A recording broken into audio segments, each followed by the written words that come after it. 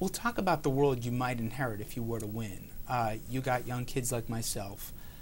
What is the issue that you worry about that your generation, our generation, is going to hand off to the kids, whether it's the environment, a nation at war, all of a sudden an age of terror?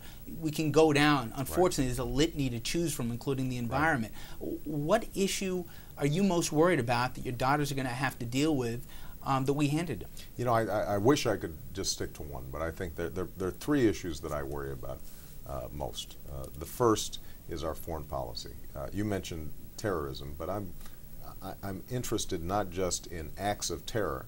I'm also interested in an environment that is breeding anti-American sentiment and violence. And obviously there's some specific things we have to do in terms of nuclear proliferation, making sure that we're tying down loose nukes so that they don't fall into the hands of terrorists. That's probably my #1 priority from a security perspective. But more broadly, we've got to create an environment in which people around the world get a sense that we're leading with our values and our ideals and not just militarily. The second thing, domestically, I think we've got some big challenges in getting our economy right. You know, the fact is that our budgets are way out of balance. We have huge long-term debts when you count Medicare and Medicaid. We're basically charging the credit card to the next generation, and we need to make certain that we are taking care of our fiscal situation so that we're not burdening the next generation with huge amounts of debt. And the third thing is the issue of energy, both our energy dependence on Middle Eastern oil that skews our foreign policy, and energy as a part of our environmental policy.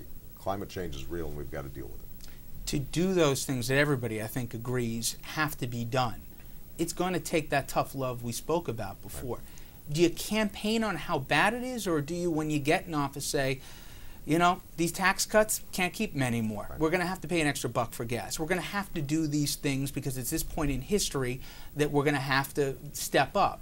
Right. If you say that pitch, obviously a lot of people say, sounds good, but you know, I'm not looking to go in my pocket anymore. Yeah, well, I think it's a good question, and I think the American people are ready to make some sacrifices if they feel optimistic about the future. You know, when Kennedy said, we're going to the moon, nobody knew how we were going to get to the moon, but people felt optimistic that, you know, American know-how can achieve this, and we made sacrifices and made investments to make that happen. I think the same is true today.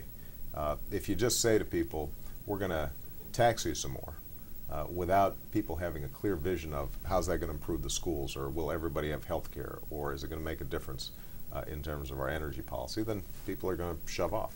If you say to them, you know what, we may have to make some investments now, but look at this bright future that is going to be created for our kids and our grandkids. That's something that I think people are compelled by. So you've got to have realism, but you also have to have some optimism in order to lead the country forward. And hopefully that's something that we'll be offering during the course of the campaign.